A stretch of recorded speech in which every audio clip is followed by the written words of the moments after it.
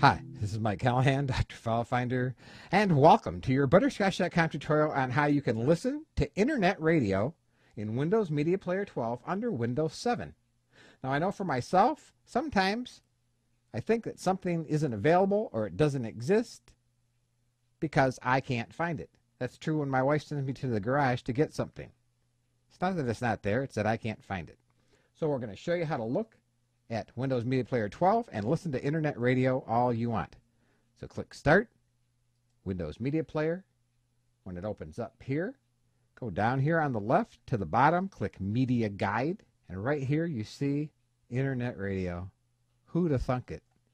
So we'll click on that, and you have quite a selection of music.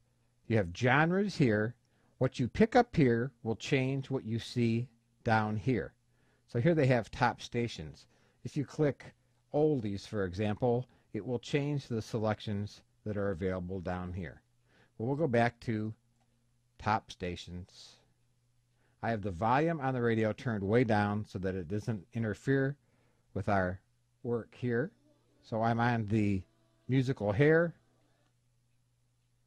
Click listen. You can see it lists it over here. You can save this list.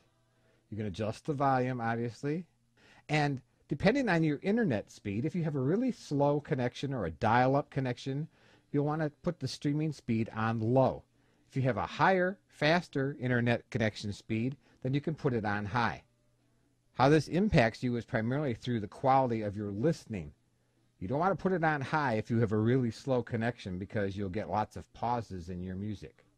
So this is how you can listen to internet radio with Windows Media Player 12 under Windows 7, and that's all there is to it.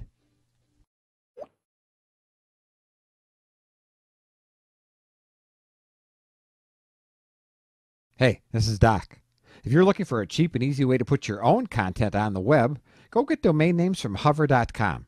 Just visit hover.com/butterscotch and you'll get 10% off and support shows like these. Thanks.